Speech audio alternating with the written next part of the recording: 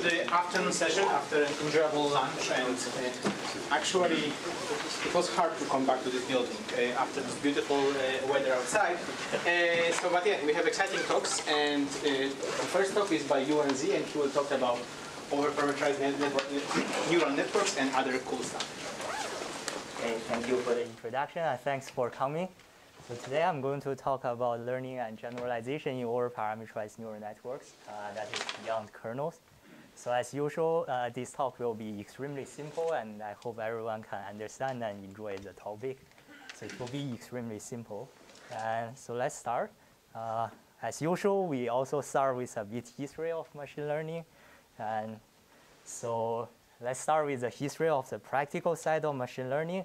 What happened for the practical side of machine learning, I'm going to draw a graph that is labeled by time and the power of the model.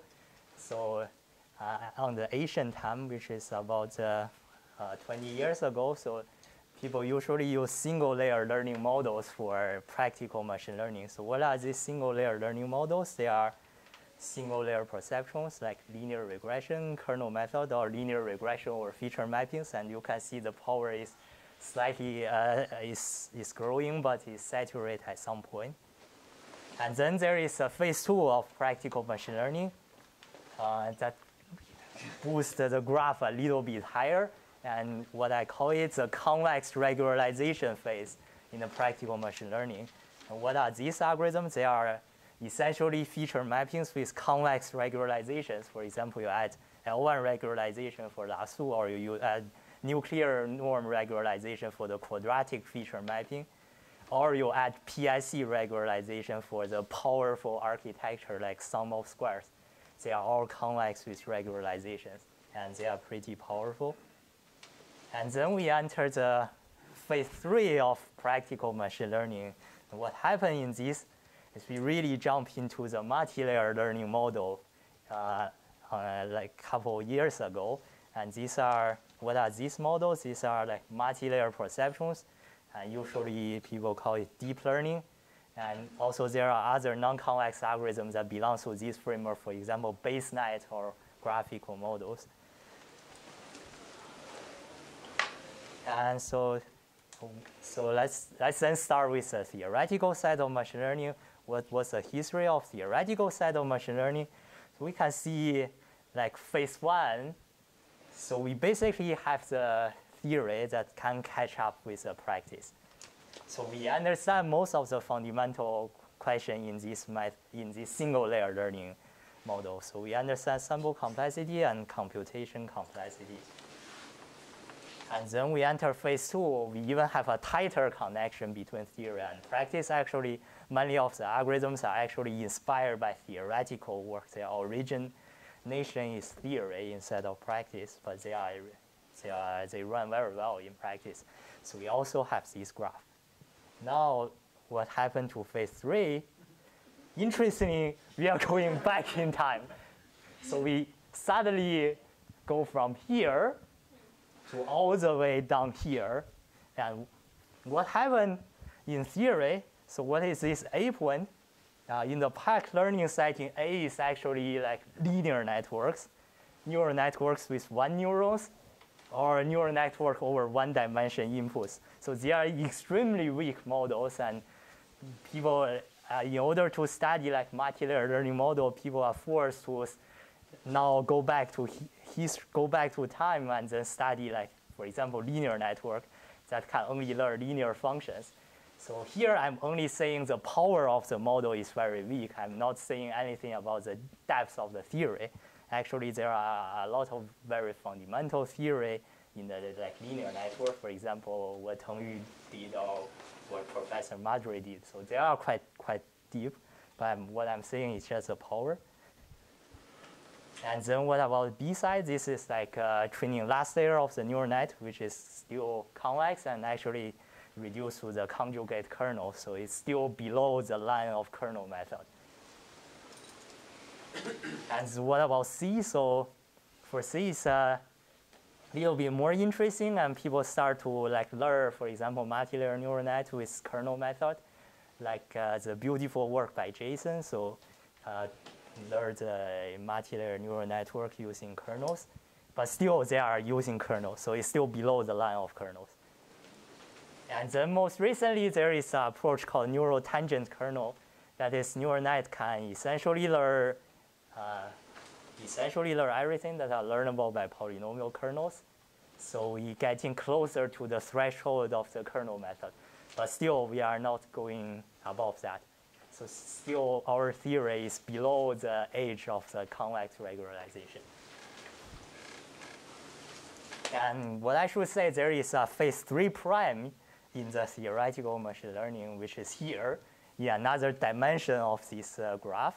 What are these phase 3 prime?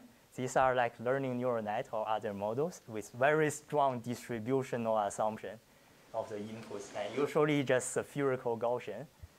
And why it's in a different dimension is because it's usually unrealistic in practice. Actually, the machine learning community interested in real-world application always find this setting very questionable. And according to Ron O'Donnell, they will punch you in your nose if you try to tell them that your algorithm only works in this framework. So clearly, I don't want to get punched. So today, I'm going to focus on distribution-free pack learning instead of the distributional assumption learning. And in this talk, we will cover the D phase, the neural tangent kernel, and we also cover the E phase, that is beyond kernel analysis for neural networks. That really jump above the line of the kernel method. Yes? So for part A, you had learning one ReLU, but how do you learn one ReLU using kernel methods? It's like you learn up to epsilon accuracy with like exponential in our epsilon many samples and running time. Right, but I assume that the kernel methods line means polynomial efficiency. No. It's like, yeah, it's polynomial, but if you think of epsilon as a constant, like you learn just a ReLU up to constant accuracy, then you can do that. Right, but I'm saying the kernel method line, you're allowing those methods to run exponential and then accuracy parameter? Yeah, I'm cheating a little bit, so it's usually polynomial, but just for ReLU, it's exponential. Right. Yeah, for sigmoid, it's also, yeah, it's polynomial. Yeah.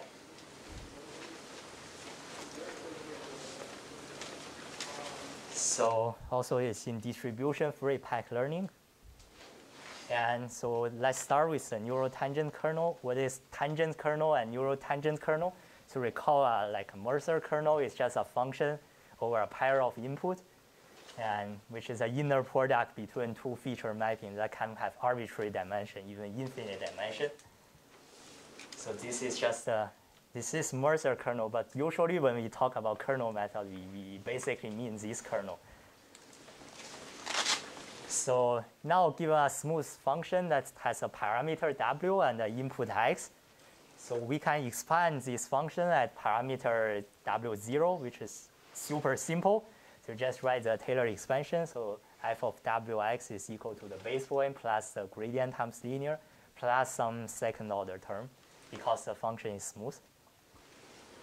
And now here is a tangent kernel, which is super simple, given by the feature mapping of this function, which is just the gradient part of this. So you can see this is a feature mapping because it's only a function of x. Yes. So it's not a function of w because you put w0 inside. So it's a multi-dimension function. It's a feature mapping. And this is called the tangent kernel of this function.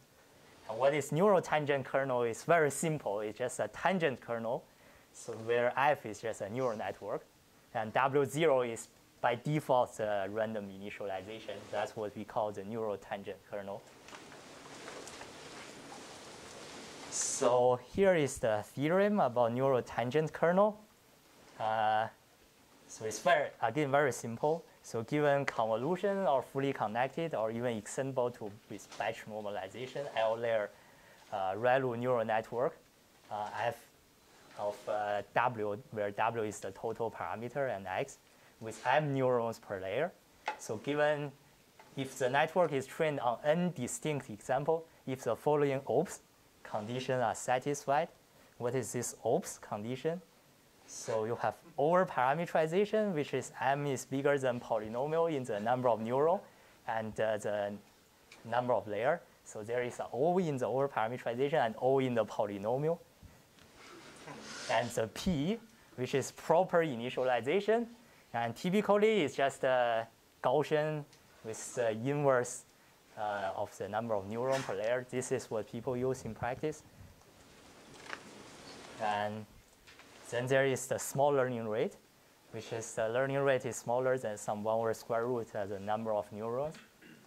And if these OPS conditions are satisfied, then the following condition is true. So SGD just find a W star efficiently with small training loss, where the objective function can be cross entropy L2 or any convex objective, a loss function. So such that the network is just equal to its starting point plus the gradient. So the first order expansion plus a little of one term. Okay, so this is a very simple theorem. It just, what it says is just if the OPS condition is true, the SGD just learns efficiently the neural tangent kernel solution. Instead of learning a full neural net, it just learns the neural tangent kernel solution.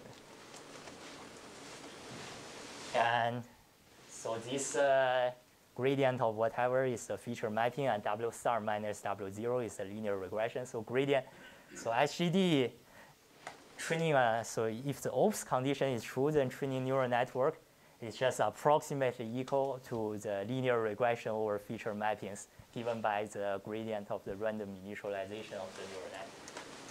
Okay, so that's a theorem. And so it's extremely simple.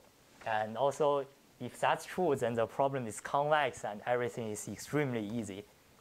And you can see these are like rather reasonable assumptions, like over-parametrization, proper initialization, and small learning rate. There are no crazy assumptions, and there's no distributional assumption on the training examples. So the theorem is super simple, but there are kind of two difficulties in the proof. First of all is ReLU activation. And remember, the key intuition is like we can do a Taylor expansion of the function. So there is like this term, which is only true for smooth function. But for ReLU function, which is not smooth, you don't really get this term. So you don't have the second order term for like a ReLU function. And so this makes it a little bit more tricky. And also the M bigger than polynomial in L. So even consider smooth activation function, this order of something is usually the smoothest times the distance. But the L layer network is typically 2 to the L smooth because you have L layer and each layer is kind of like a norm 2 because you have ReLU that kills like a half of the neuron. So it's typically like 2 to the L smooth instead of poly L smooth. So in order to prove such a theorem, you need some non-worst case bounds. So these are like two difficulties, but still the theorem is super simple. And what is the intuition of the proof? Again, it's super simple. So you just have a two-layer ReLU network like this, summation of AI ReLU of Wi times X, M neurons. And what is proper initialization? The proper initialization is AI is just a Gaussian, standard Gaussian, and Wi0 per neuron is like a Gaussian with 2 to the M. So the output at initialization is order of 1 due to cancellation because each ReLU, the size is 1/√m. And then there are M of them, but the AIs are random, so it cancels. So the output at initialization is order 1. And then the neural tangent kernel defined by the initialization is nothing but the, sorry, I forgot the AI, but there should be some AI in front of that. The neural tangent kernel is like an AI times this guy. So there is a simple observation, which is there exists a weight W star that is very close to initialization, so W star has small training loss. Why this is true? Because when you learn the network, you are not going to learn something that cancels with AI. You learn something that aligns with AI, so you don't get cancellation. So each neuron only needs to contribute 1/m, and AI is an order of 1, so the total contribution is order of 1, which can override this output. So there exists a W star that is very close to initialization, so it has small training loss. And Again, this is super simple and super intuitive. And this means that W star minus W0 times x is in the order of our m, but W0 times x is in the order of our root m. So the sign pattern doesn't really change for each training example. And that means the neural network stay close with NTK. And you can see that as m gets larger and larger, it's getting closer and closer to the NTK solution, where the sign pattern is just initialization. So this is the intuition, but it's basically the proof. And so the explicit two-layer proof is in this paper, like learning over parameterized neural network via stochastic gradient descent on structured data in like a year ago. So this gives the first explicit proof of this, but it's super simple. So what's the takeaway message? The takeaway message is just if the OPS condition holds, like OPS condition is over parameterization, proper initialization, small learning rate. If this condition holds, then the training neural network is super simple. Like training neural network by SGD is equivalent to learning via its neural tangent kernel, which is a convex optimization problem. And you can derive all the bounds you need as long as you have the OPS condition. So at this point, everyone is happy, giving the smiling face, maybe except, for example, him. So yeah, when I was visiting MIT, John asked me this question. If the neural network is really a neural tangent kernel, then why do we use neural networks instead of kernel method? At that time, I mean, I wasn't able to answer the question, so the visit went not very well. But so I was only be able to say something very weak, like the neural network do better in practice. For example, like in CFAR, the best neural net achieved 99% accuracy. This is the state of the art. You can search it on the net. It's a very crazy network, but still 99% of accuracy. But kernel method can only achieve 85 using random trigonal features, or 77 using infinite width NTK, which is a neural tangent kernel when the width of when m goes to infinity, or only 65 if the NTK is not that large, like 180. This is actually pretty big, and it takes like a day to train it, but still it's very, very bad. But this is like practice. Can we prove that neural network actually do better than NTK in theory? And here, I'm going to show a result in this setting. So what we prove something like the anti-OPS condition, which is you still keep the proper initialization in the OPS. And either you change the over-parameterization to something like semi-over-parameterization, or you change the small learning rate to large learning rate with noise. Then a three-layer ResNet can distributionally freely pack learn a concept class that is more efficient than any kernel method. By any, I really mean that we prove both upper and lower bounds. So we prove an upper bound for the generalization error of the ResNet, and we also prove a lower bound for the generalization of any kernel method. So it's any kernel method, just either NTK or any crazy thing you can come up with, as long as it's kernel. So the efficiency is like a sample complexity, running time, or memory. Okay, so this is what we are going to show. And what is a learning network is just a three-layer ResNet with ReLU activation, which is very simple. You have inputs, and then a linear, and then a ReLU, and then identity mapping that only jumps one nonlinear layer.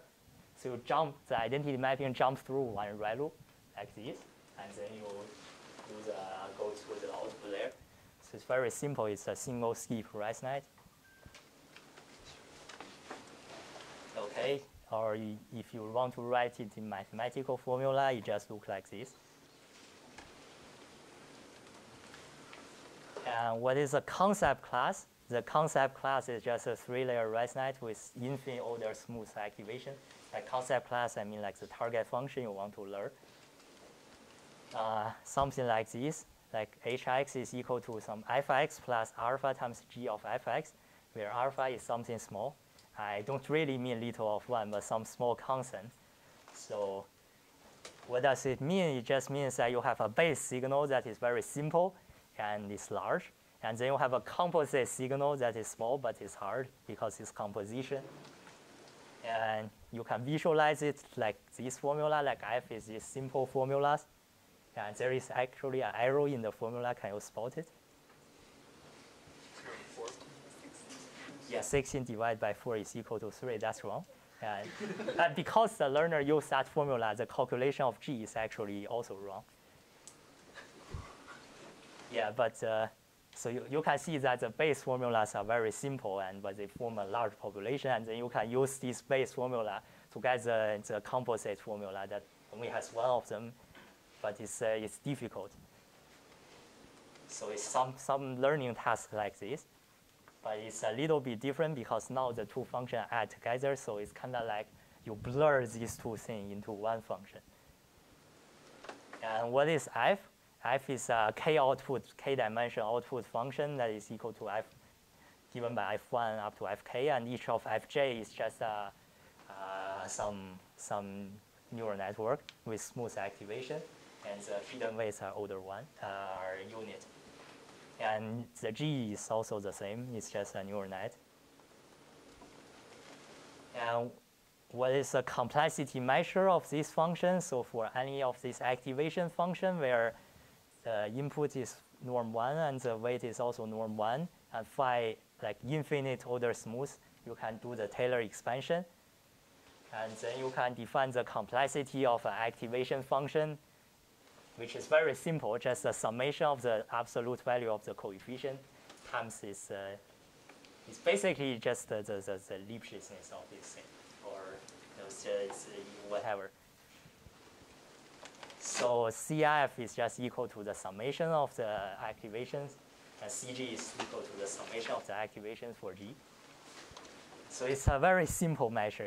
It's super simple. Okay, so why do we have this measure? Because first of all, if the activation function is crazy, like it jumps, of course you cannot learn it. And also this is the sample complexity or time complexity to learn phi using kernel method.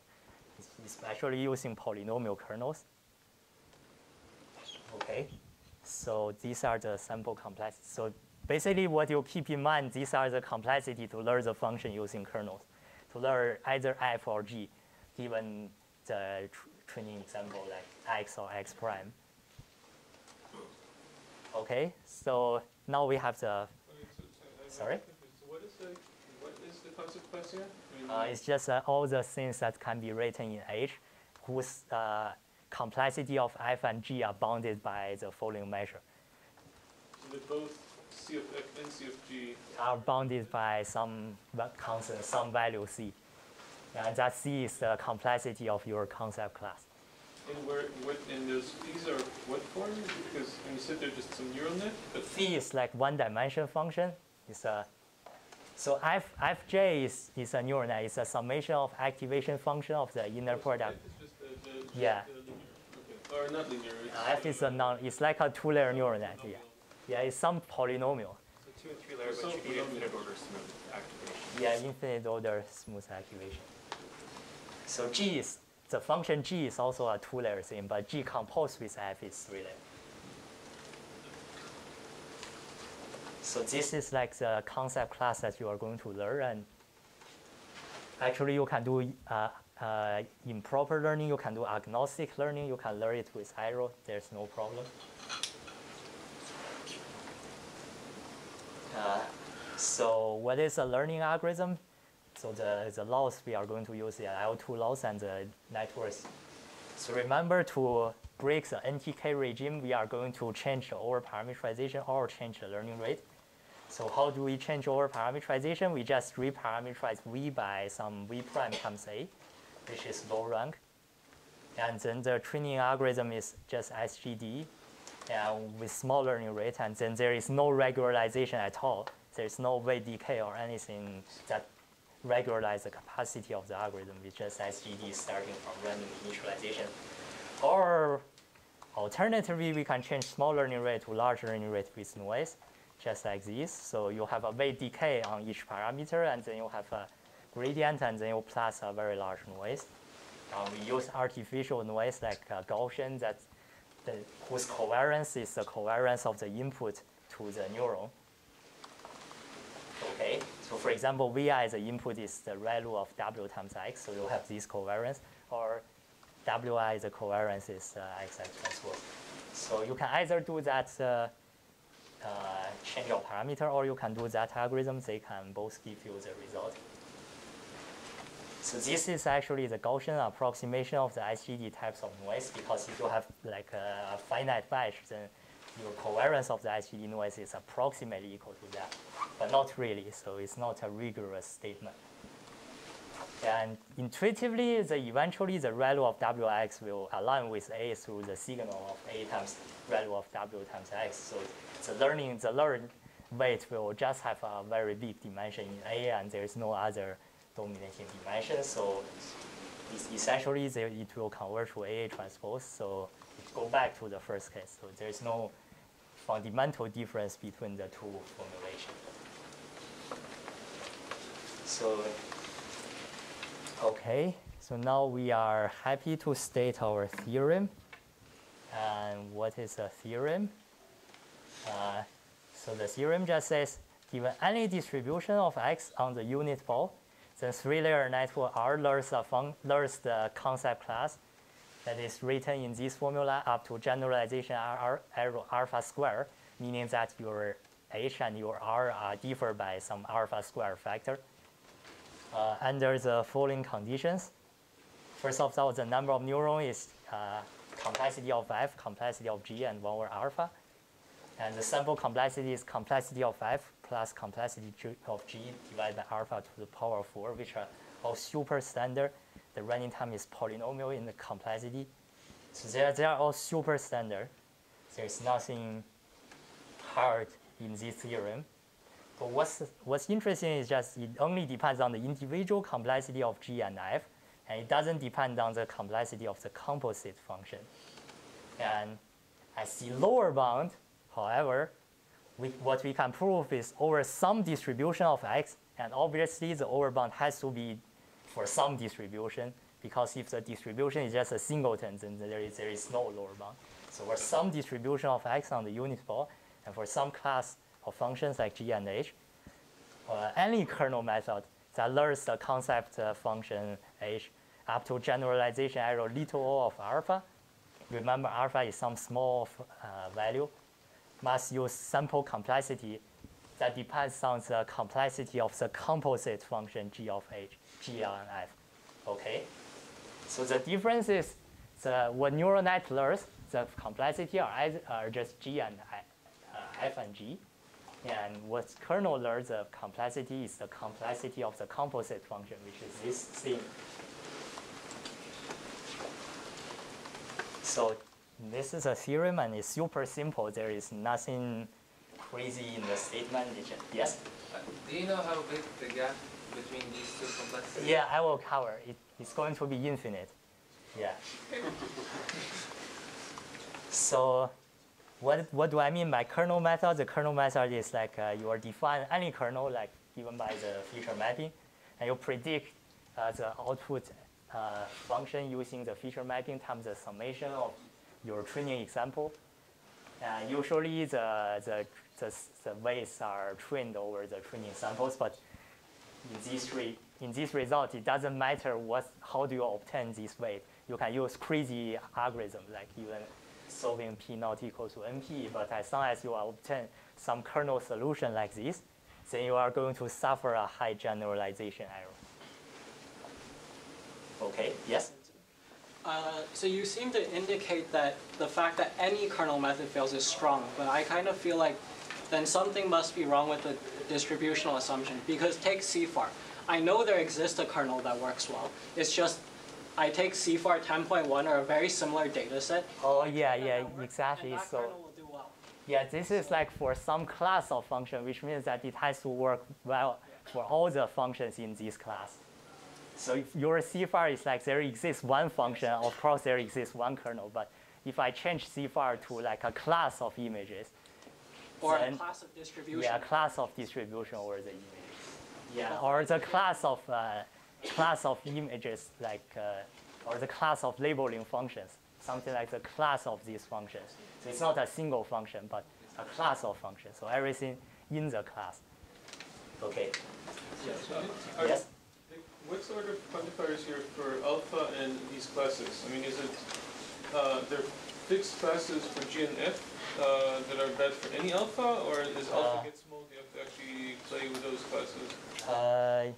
So basically, the upper bound holds for alpha that is smaller than the lower bound.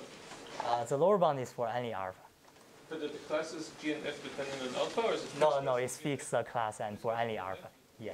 So you first fix G and F, then you for every alpha. Yeah. Or for a small alpha. Yes. Just wanted to learn a baseline. So if I just predict f of x, what is the generalization error? It's alpha because it's alpha, so it's below both of the line. Oh, it's below both. Yeah, so this is alpha square, so you have to learn G. That's right. Yeah. What if you alternate a few times? You learn F just by using the output and then alternate a few times. Yeah, that's essentially like what the neural net do. I see. Yeah. You just cannot do it in one shot like kernels do. Okay, so to answer his question, in some cases, the complexity of G and F can be much, much larger than the individual complexity of G and F. They are infinitely larger. For example, when F is equal to square root D times W times X, where W is norm 1, X is a random unit vector in dimension D. And then because W times D is typically in the order of 1 over root D, so the output of F is typically in the order of 1. So it's a good function. Then the complexity of F is nothing but square root D because it's you know the way the coefficient. Okay, and then G is just a one-dimension function which is equal to Z to the power of 10. And then the complexity of G is just an order of 1 because the coefficient is 1 and the degree is constant. But the G composite with F is actually square root D to the power of 10 times W of X to the power of 10. So the complexity of G and F composite complexity is D to the power of 5 because these are all unit. And then this is the activation function. This is a coefficient, which is square root D to the power of 10. So it's D to the 5. And then the theorem just says the right side learns is like square root D of the base function plus alpha times the square root D of base function to the power of 10 up to accuracy alpha square. And remember, this thing is in the order of 1, so you have to learn, like, for example, this part a little bit better. And then using like D divided by poly alpha many samples for any alpha that is little of 1. And then the lower bound says that kernel method must use at least D to the 10 samples to learn this function up to accuracy little of alpha. So as long as it tries to learn the degree 10 part, you just have to use D to the 10 example. So, sorry to be nitpicky, but I mean the statement at least you said there exists classes F and G. So here, are you saying that those classes? Yeah, essentially these are like the bad classes. Yeah. These are the bad classes from the Yeah. In the paper we actually use a different construction, but this one also works.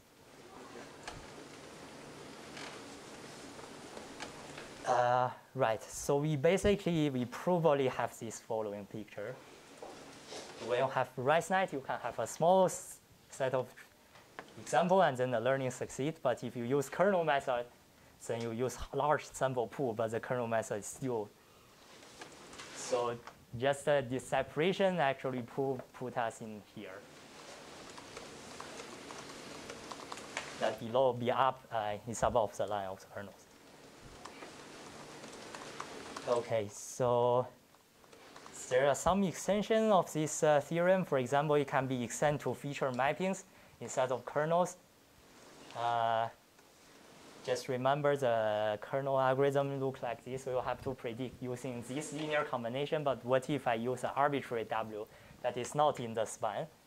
So here is the theorem saying that for linear regression over feature mapping with any regularization, so the linear regression must use number of features that are in this that are the composite complexity. So you can use very few samples. For example, maybe you can write a sum of square architecture that is solve the problem very efficiently.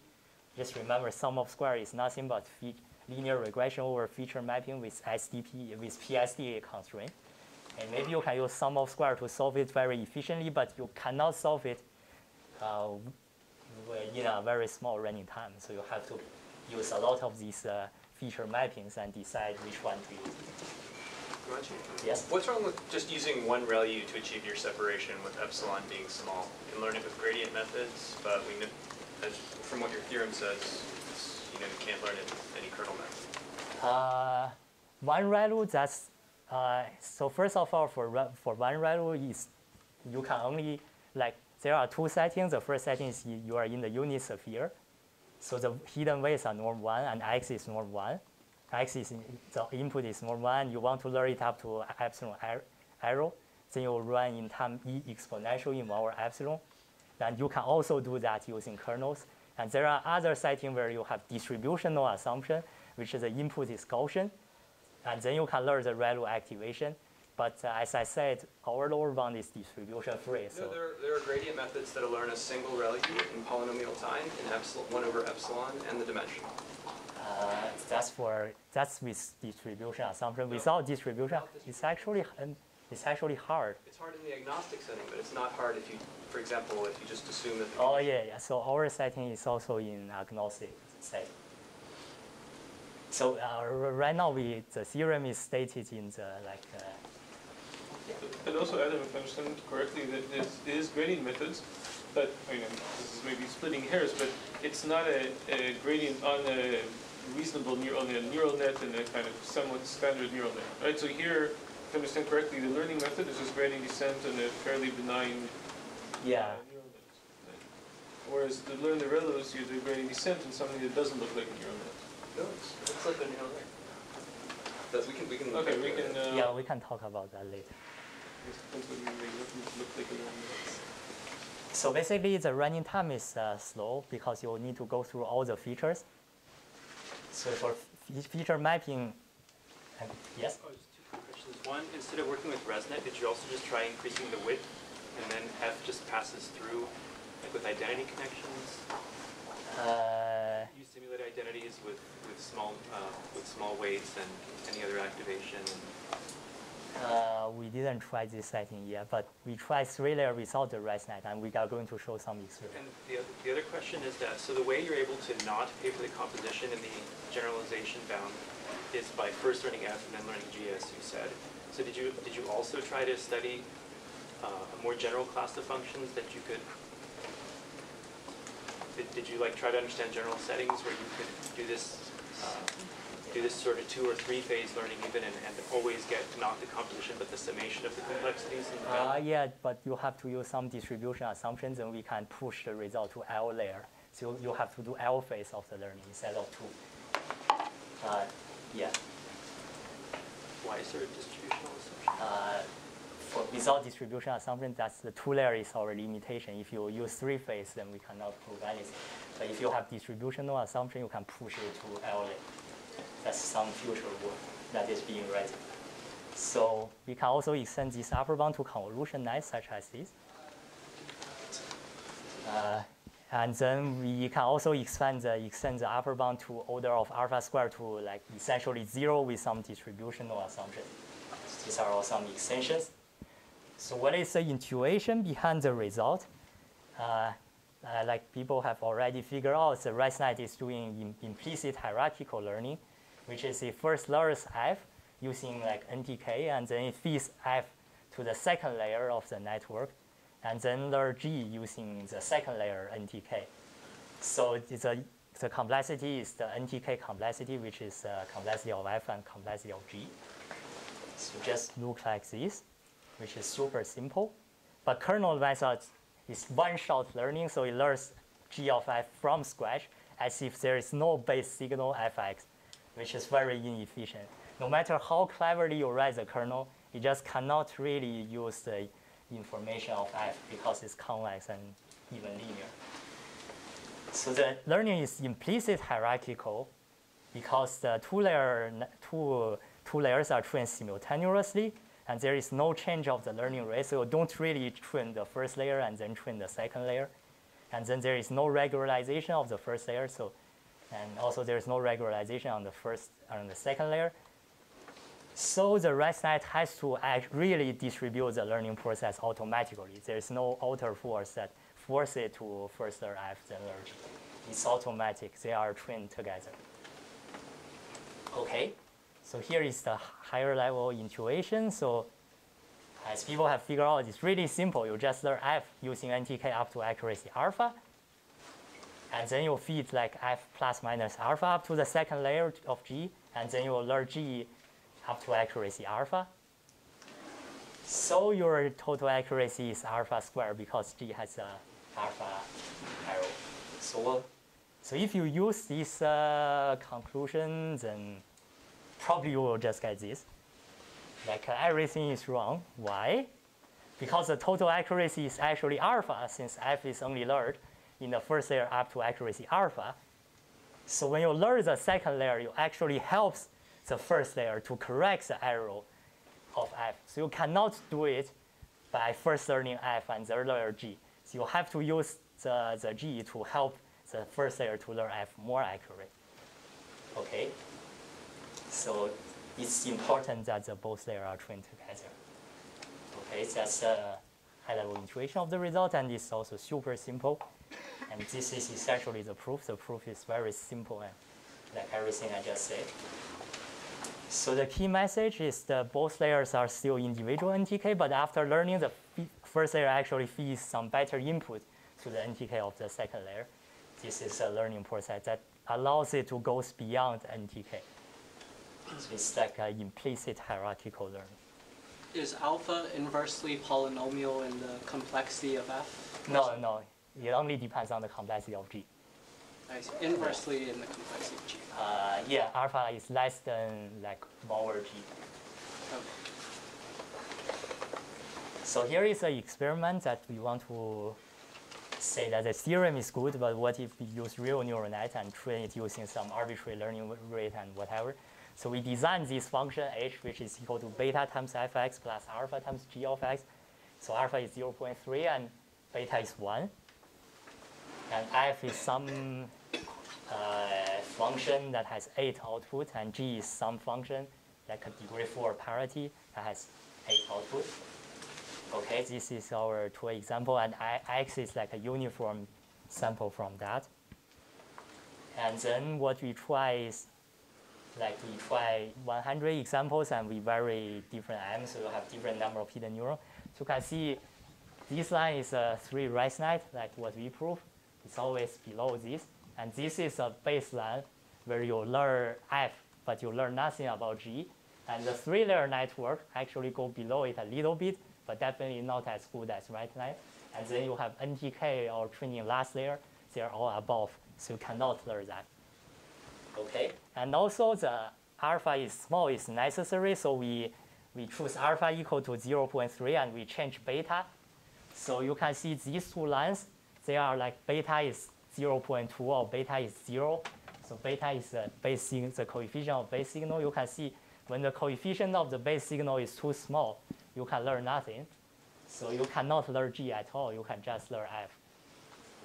So you have to have a very large base signal. So which means that our assumption is kind of necessary that alpha base signal is larger than the composite signal. It's not an artifact of the proof.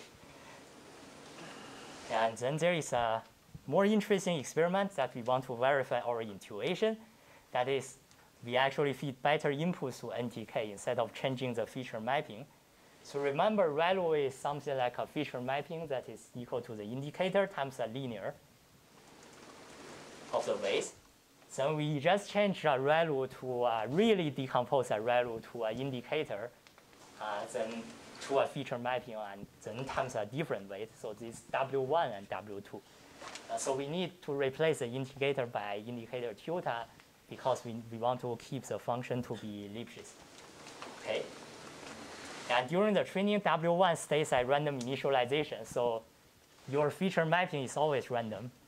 You only use random feature mapping. So it's always NTK, and only the linear thing is trained. Every layer is NTK. And so it does not learn a better feature mapping, but feed better input to the feature mapping. Intuitively, it's not a formal statement. So on right side, that is 8 times wide. For the original network, that is ReLU, you can achieve on CFAR 10 95.55. And for the modified network, it's very close. And even on CFAR 100, it's still relatively close, just down by 1 point whatever percent. But definitely much, much better than kernel. So this is a deep linear network. No, it's not deep linear. You have this, you change every value by this one. So you have the indicator, but all your train is W2. You don't train the feature map. That's a linear network, right? Because I freeze the activation and only, so it's linear network means product of parameters, right? Yeah, it's really a linear network. Yeah, it's a linear network, not a linear function. Yeah, it's a linear network. Yeah, it's really a linear network. Yeah. So even for this linear network, you can do that. Yeah. So you can see you really, what all you need is feed better input to the feature mapping. Sorry, it's not really linear. What I say is wrong. So the activation actually changed because your next layer actually feeds different X to this, so it changed this one.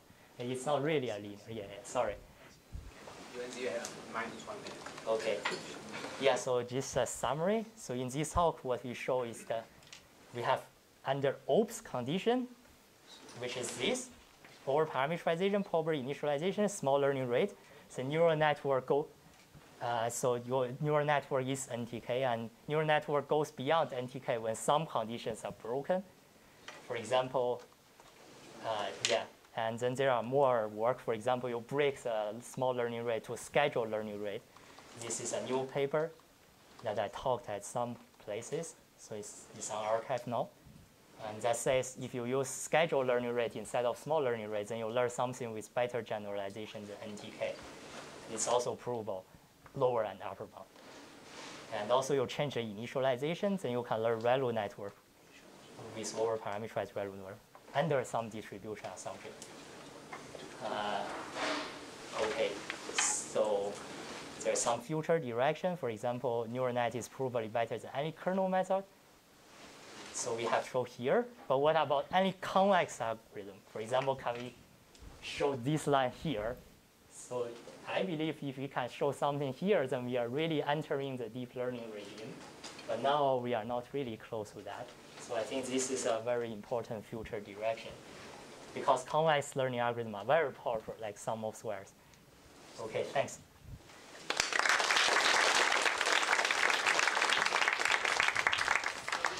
Quick question on Hani's setup. Yes? I guess, do we know that, I don't think we have any example that show that any algorithm that can be better than convex algorithms, right? No, I mean convex optimization instead of convex algorithm. So you have to use the optimization instead of any arbitrary algorithm. For example, sum of square is like a linear regression over feature mapping, which we actually rule out because we rule out linear regression over feature mapping. We didn't rule out the sample complexity, but we rule out essentially the running time. So you have to use a lot of features. You may reduce the sample complexity.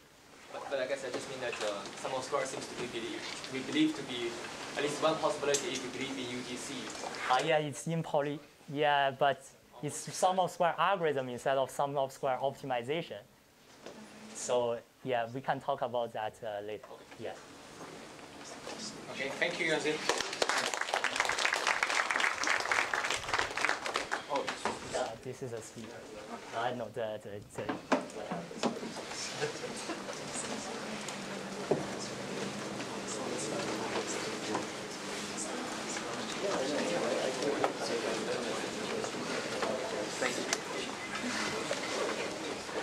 So our speaker now, the last speaker today, is Hani, and she will tell us about size free